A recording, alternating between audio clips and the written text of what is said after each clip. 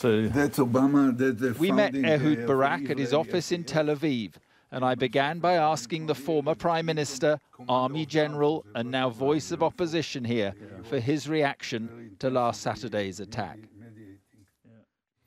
It was shocking for everyone in the country. It's a barbarian, murderous act. Reminds you of Al-Qaeda or Daesh-like operations.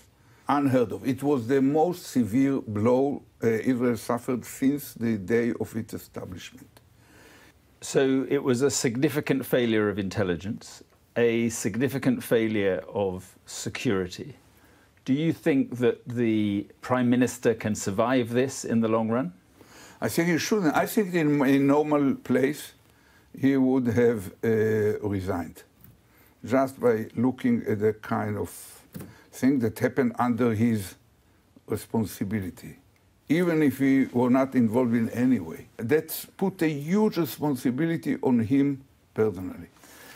Do you think he is the right man to lead Israel into this war? Look, I don't want to focus on Netanyahu himself. So what should be the scale of the response now, and what should be the purpose of it? What should be the aim? The purpose is, I think, well-defined. Sometimes some hyperbole words in English, but well-defined. It is to make sure that any military capability of Hamas will be paralyzed and erased. No military, not a single launcher for rockets, not a single magazine dump, or whatever, lab or training site. And that's the purpose. We were lucky if it could have been completed from the air. It cannot be accomplished from air, so you have to come on the ground. So highly probably there will be a wide-scale operation on the ground. Antony Blinken said this: how Israel does this matters.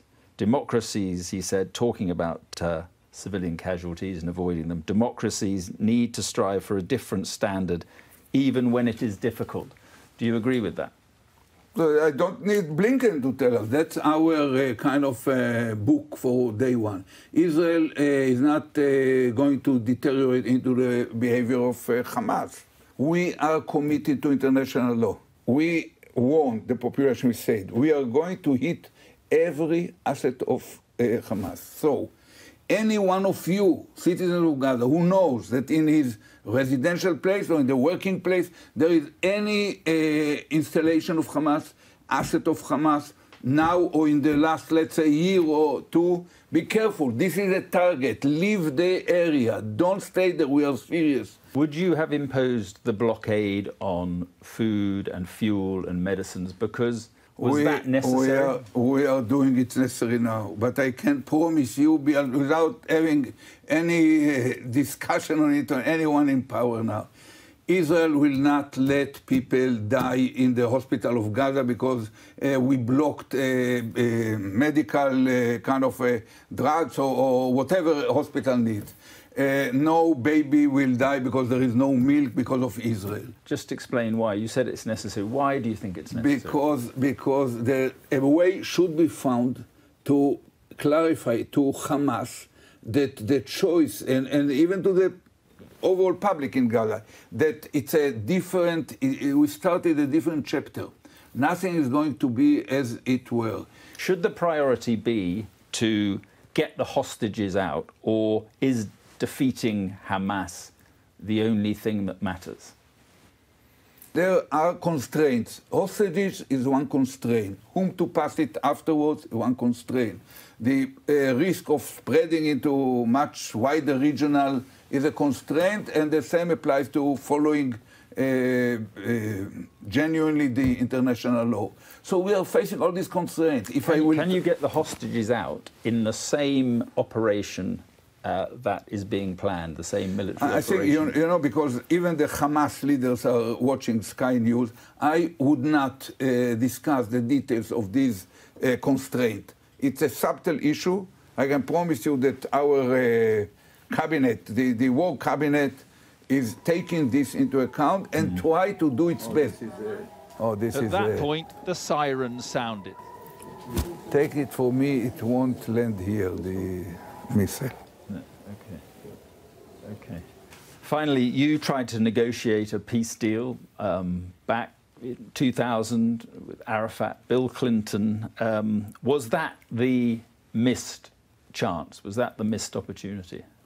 You cannot judge whether it's a missed chance. You know, people tell me, you were so close with Arafat, how come you didn't come to an agreement? I said, when you want to measure the size of a gap, you have to multiply the width by the depth. So probably it was very close, but very deep.